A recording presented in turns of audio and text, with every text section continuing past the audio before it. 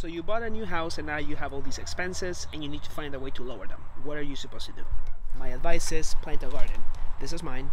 This is actually a hoop house that I built out of strictly garbage, all collected from around my neighborhood.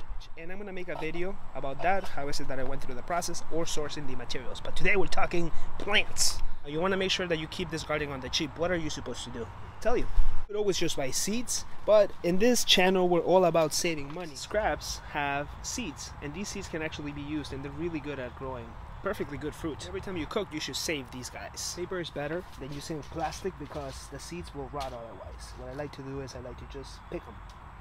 And that's... Now once you're done doing this, basically all you do is wrap it. And you have now seeds which you can use for next season. Also, bonus tip, I know a lot of people think that these may be different plants, but they're not. They're all the same pepper. The difference between the red and the green is that the green is not as mature.